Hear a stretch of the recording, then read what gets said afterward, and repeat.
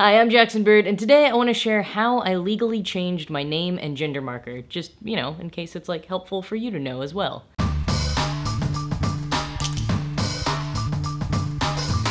By the way, welcome to winter videos. Got warm sweaters and no more natural light for filming until like April. Thanks, New York. So I came out as a guy in 2015 and told everyone my new first name then. That was the name that I was using socially and publicly, and still am, but I didn't end up changing my name legally for another year and a half because I had to decide on my middle name first. And if you're curious how I picked any of my names, you can go watch the videos that I made on that, which are linked right there. Part of what pushed me to finally change it, apart from how annoying it was to have my ID mismatch the one that like security guards or hotel lobbies have been given by people that I was meeting with, or have a bouncer see a gender on my ID other than the one that I looked like, or having to tell people that I was like signing contracts with to use my old name. Apart from all of that, I finally decided to do it because of November 9th, 2016. Yeah.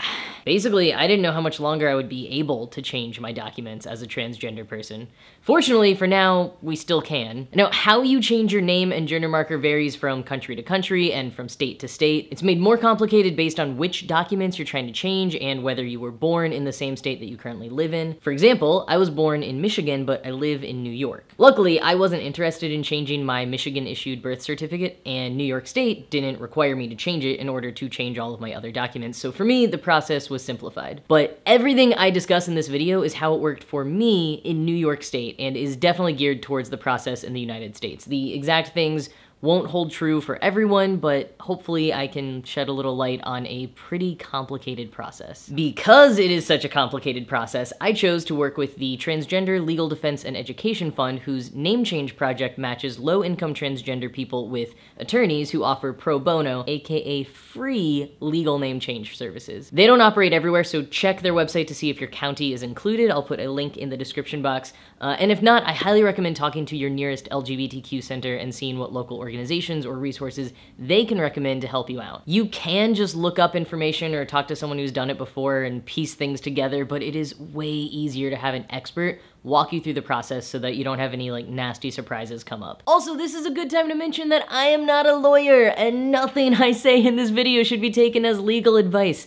I'm just telling you what I did in case it's helpful. So a few weeks after I got in touch with the Transgender Legal Defense and Education Fund, or TLDF. Does anyone call it TLDF? I always call it TLDF in my head. I'm gonna call it TLDF for the rest of the video. So a few weeks after I got in touch with TLDF, they let me know I was accepted into the program and gave me some information about the documents I would need to secure ahead of time, which included my birth certificate, current driver's license and social security card, and a letter from my doctor stating his approval of my gender marker change. The requirements for the doctor letter are pretty much the same across the country. It must come from a licensed physician and be on physician's letterhead. You do not have to be on hormones or have had any type of medical procedure. Maybe this has changed by now, but when I did it, your doctor just had to write that they've treated you and you've undergone clinical treatment for a gender change. But if you get all of that, this letter works to change your gender marker on everything from your social security card and passport on down. So after submitting my paperwork, I got matched with an attorney's office and they used my information to draft a name change petition, which I then needed to go into their offices to sign and have notarized. I then asked if I could bring my own notary to the meeting, cause I'm fancy.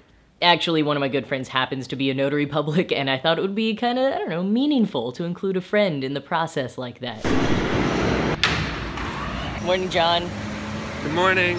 Where are we going? We're going to work. I gotta get my notary stuff. Yeah, to go to the attorneys with Fancy. He's gonna notarize my paperwork.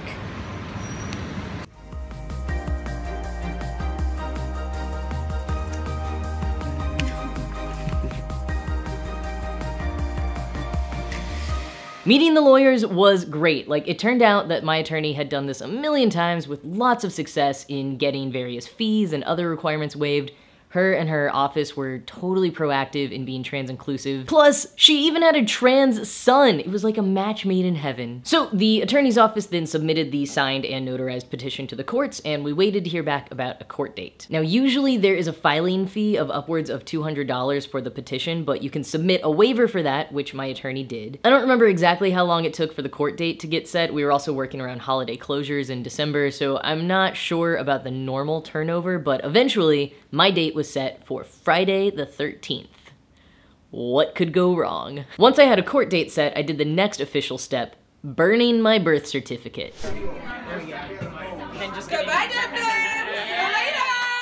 Alright, so it was actually just a copy. I'm not that metal. Like Laura Jane Grace, who I think actually did burn her birth certificate on stage to protest North Carolina's bathroom bill. What a goddess. I was also at a New Year's Eve party where people were burning things they wanted to leave in the past, so like it wasn't that out of place. It was still kind of cool though. I don't actually care to change my birth certificate unless I have to, which with the new memo from the US Department of Health and Human Services potentially taking away trans people's ability to change birth certificates, I'm actually starting to think that maybe I should do it now, like just as a precaution. But as far as my own personal feelings go, I don't feel the need, especially since I don't live in my birth state and like barely ever have. It would be a way more involved process than I personally feel is worth it for me right now. But anyways, on Friday the 13th, I went to court with my attorney. Basically, you have all of your paperwork and you wait to hear if the court will approve your petition and whether or not they're gonna make you publish your name change in the newspaper. So this is a requirement that I think exists to help prevent tax fraud, like not usually done by trans people, but like other people changing their names to get out of taxes or whatever weird thing. But obviously, is a very dangerous requirement for trans people because it's basically like a classified ad in your local newspaper for everyone to see that you're trans. Now, TILDF-associated attorneys work very hard to convince the courts to give their trans clients an exemption on the basis of safety and finances because publication in a newspaper costs money. If you have to do it in New York City, for example, most folks here will tell you to do it with this tiny Irish newspaper in the Bronx that is the cheapest to publish in and one that probably no one you know will read. Luckily for me, I had the nicest court clerk ever. Like, not only did he waive publication, he said he was sealing the records, and he gave me a little speech about how he respected me for living true to myself, which I overheard him say to all the other trans people that were there changing their names that day. What a gem. I wish I remembered that man's name because he was just wonderful. But consider this an anomaly, not the rule, because my friend Liam went to the same court the week after me and ended up getting a super rude judge who made him publish his name change. So be prepared for the worst, just in case. Also, if you do have to publish, it'll take a week or so to get your court order. If you don't have to publish it, you get it right away. And that certified court order is what all of this was working towards. It is the document you'll need to show everywhere else. And it also costs money. About $6 per copy, at least in New York. And you'll want to get several copies because even though you can just scan it for most places you're gonna change your name at, some offices keep the original you give them. And you just don't wanna risk like your original copy becoming damaged or something. So get a couple of copies. So once I had my certified court order, I was able to take that and my doctor's letter regarding my gender change to the DMV to get a new driver's license. All right, just got back from, oh hey, there's where that paper clip went. I thought I lost it. I went over to the DMV and I got my new driver's license. I mean, this is my temporary one. Could not have gone better. I scheduled an appointment and I was a half hour early and they took me right away. I had the MV-44 form that you gotta fill out. I had my current driver's license. I had my court-ordered name change and my doctor's gender marker letter. That was all I needed. The DMV guy was real funny too. He was like, now make sure you change everything else as soon as possible because who knows what Trump is gonna do next. And I was like, yeah dude, it's true, that's why I'm here. One step closer.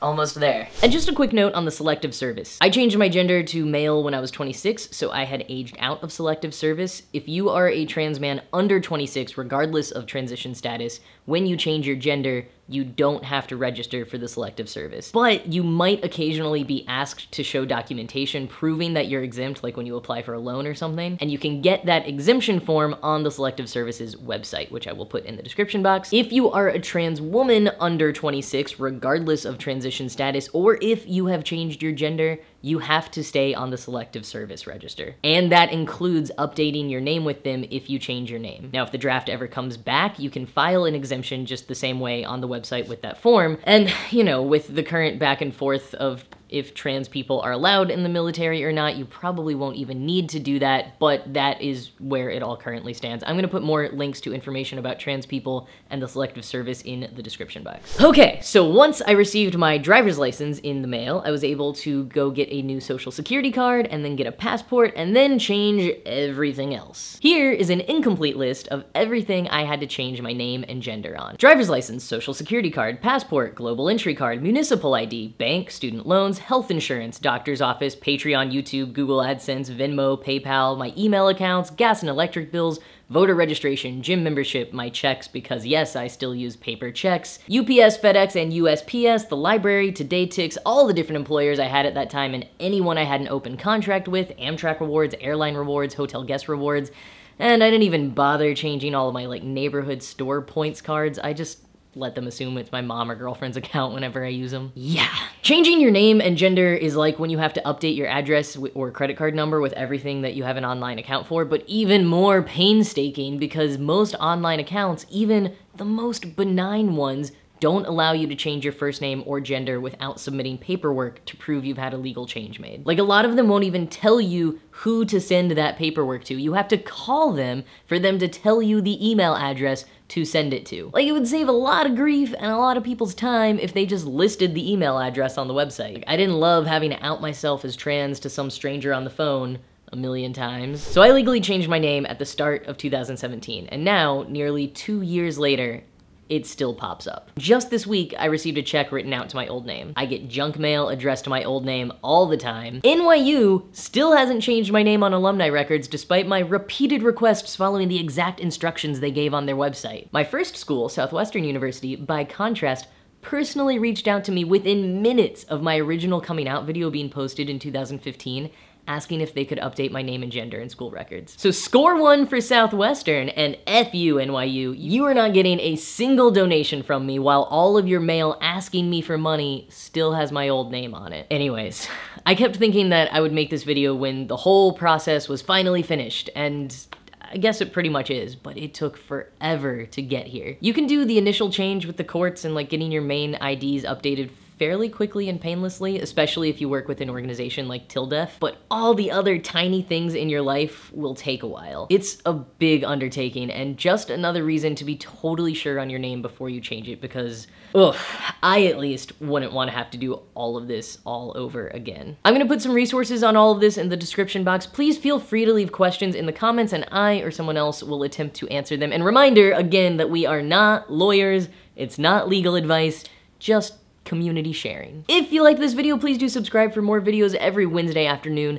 I recently hit my 2018 goal of 50,000 subscribers, which is so wild. I'm gonna do a celebratory Will It Waffle episode as well as a giveaway soon, so watch out for those, and hey, maybe I'll hit 100,000 before we know it and get that sweet, sweet play button. That's all I'm really doing it for, right? If you wanna keep up with what I'm doing beyond YouTube, see my thoughts on current events, good books, whatever, you can follow me at JackIsNotABird on Twitter and Instagram.